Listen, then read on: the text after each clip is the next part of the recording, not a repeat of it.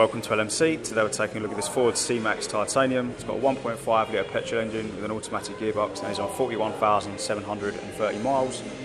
A nice little family car finished off in deep blue, chrome accents around the windows, alloy wheels. Nice daytime running lights, and a lovely looking front end with this chrome grille. Coming around to the side and rear. Beautiful paintwork. Nice big rear lights and rear parking sensors as well, and this plastic piece protecting the bumper. An incredible amount of boot space, making it an ideal family car. And as we take a look at the interior, loads of legroom, full cloth seating and storage in the back of the seats. And up front, all your window controls on the door card, your automatic headlight controls, and then cloth seats up front with a leather armrest. So push the start button.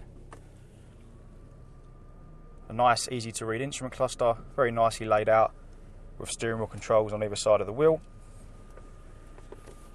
In the centre, you've got this Ford sync system featuring radio, Bluetooth and CD for media.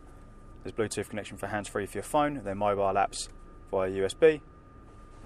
Putting the vehicle into reverse, brings up its sensors, and then all your climate controls are located beneath that. As we come down to the centre console, you've got the handbrake, 12-volt socket. You've actually got adjustable cup holders as well, so you push it in and move it, and it locks into place. And then last but not least, storage and USB connection inside your armrest.